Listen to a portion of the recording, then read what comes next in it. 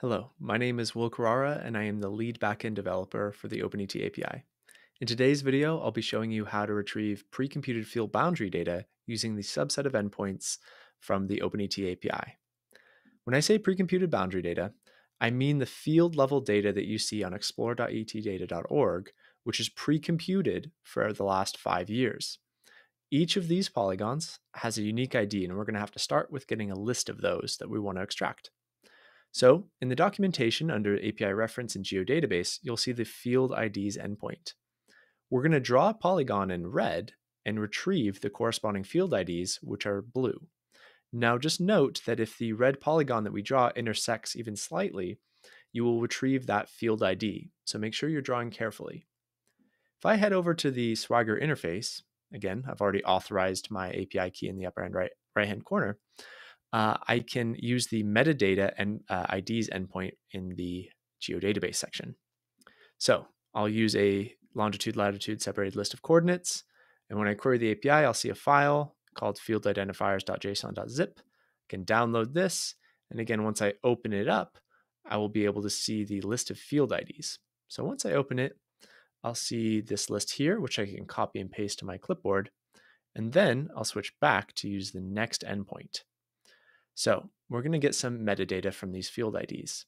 So we can do this by pasting in our list of field IDs under the metadata endpoint. And again, whoop, it looks like I missed a comma here. Oh, sorry, I missed a bracket. So I can paste this in and I will see that I can download a metadata file again, and I'll open this up. And when I open this file, what I will see is a list of the crop type attributes for the last 5 years for every field ID, as well as the area in hectares and the last time that this field was modified. Now, I might want to create a map, so I need to do a GeoJSON for this. So this is where the metadata boundaries endpoint comes in handy. Again, we'll paste in our field IDs, hit execute, and we'll be able to extract a GeoJSON type file from this so that we'll have the longitude-latitude coordinates for all of the field IDs.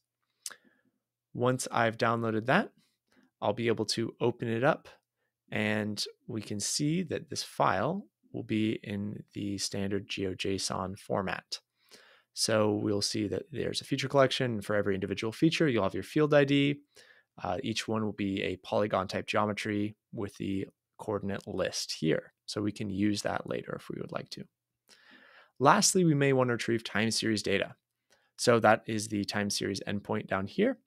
And again, we can include our list of field IDs that we want to extract.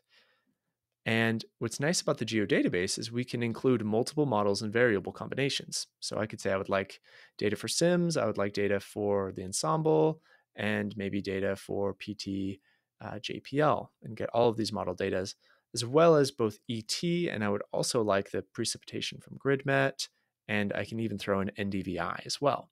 Here again, I've just said I just want a year's worth of monthly data as a CSV. So once I extract this, somewhere I missed some quotes. So we can see that I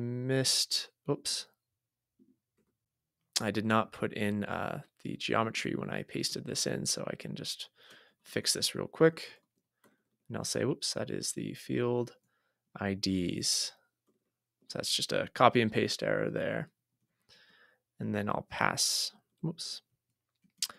that list. So now when I execute that, I shouldn't get an error message, and I'll be able to see the CSV download in just a minute once that finishes. So here I'll see again my field IDs.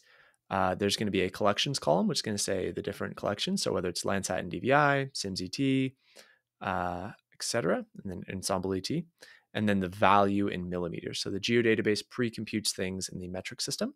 So that is how it's stored. Thank you so much, and I'll see you in the next one.